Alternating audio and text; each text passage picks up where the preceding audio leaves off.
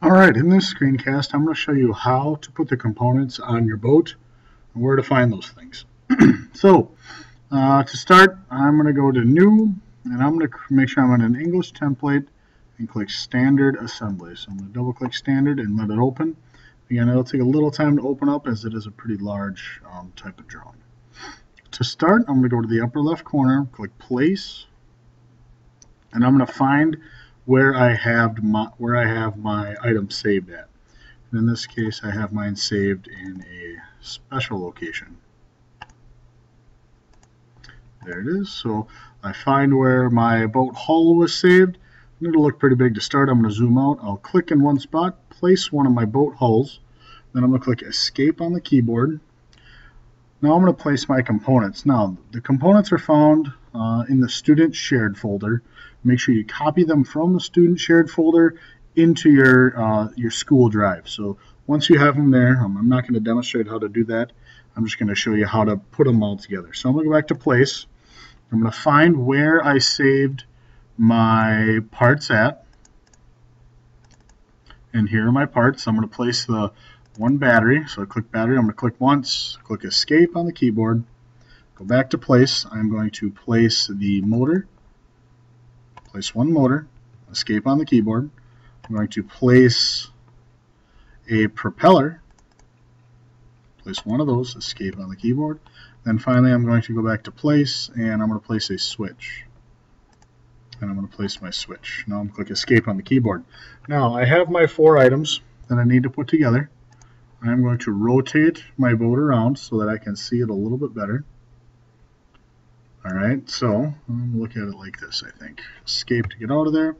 Now the first thing I'm going to put on is my motor, and I'm going to move my motor over here, and I want to rotate my motor so that it fits a little bit nicer in this. So I'm going to right click on the motor, and I'm going to click Free Rotate. Free Rotate allows me to just rotate that motor. I'm going to rotate it so it's in the direction that it's going to go in. Click Escape. Now I'm going to constrain that motor. I'm going to lock it into place. So first thing I need to do is click Constrain. And I'm going to use the mate function. That's this one here. I'm going to zoom in on my motor. And I'm going to highlight the axis. So see that long short dashed line? That's where I want to click once I have that selected. So I'm going to click on the axis of the motor. I'm going to find the axis of my engine hole here. So that's where I want to put it. Click there, and it'll automatically go in. I'm going to rotate around. I'm going to look at this side. So I'm going to tip that upright. Okay, now it's a little bit further back than I want it, but that's fine. We'll change that later. Click Apply. Now, if you'll notice, my motor it can slide back and forth, but I don't want it to move at all. So I'm going to do another constraint. I'm going to rotate around so I can see the back side of it. I'm going to use the constrain tool again, and this time I'm going to select Flush. So Flush tool, it's under the mate option. Flush. Select that. I'm going to flush the back of the motor with the back of the motor stand. I'm going to look at this side, and I'm going to notice I don't want my motor back quite that far. I'm going to use the offset tool up here. So right here is the offset. I'm going to type in an offset of a 0.25, and I went the wrong way. So I'm going to go back before that, and I'm going to call that a negative 0.25. That's a little too far, so maybe I'm going to go a 1.25. That looks good. Looks centered. I'll apply that, and now if I try to move my motor, the whole boat moves with it. So next thing I want to constrain is going to be my propeller onto my motor shaft.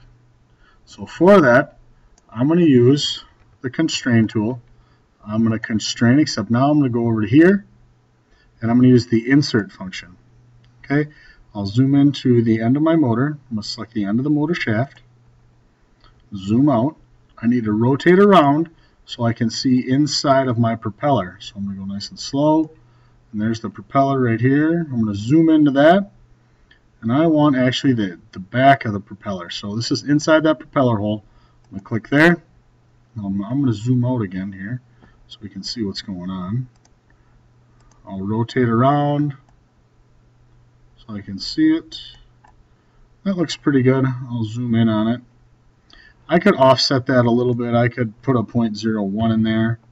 Oh, wrong direction. So we'll go negative. So it looks like it's pressed on there a little bit. Maybe I could go a touch more, like a 0.03. and then click apply.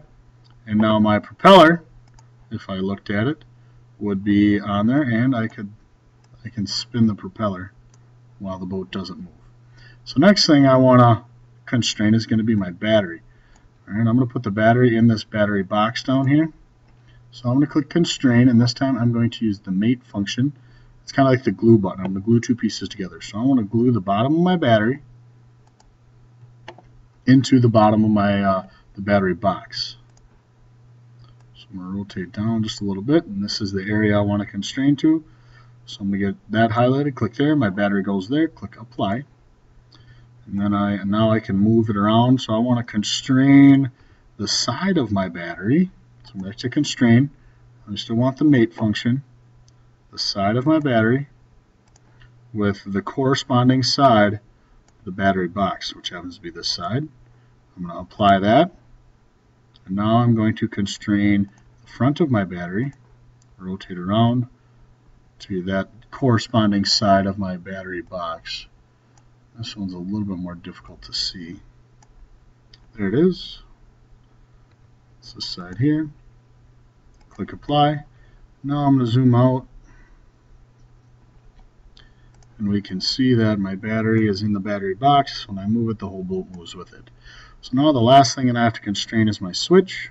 And again, we want a flush mounted switch, meaning this sort of boxy part is down inside of the boat hull. So we're back to constrain. I'm going to use the glue function. I'm going to glue my switch, the bottom of that switch, to the top of my boat hull. Click apply. I'm going to glue the side of my switch to the side of the switch hole, which happens to be right there, the corresponding side. Click apply. And now if you notice, the switch can still move. So I'm going to go up to constrain, and I'm going to glue together.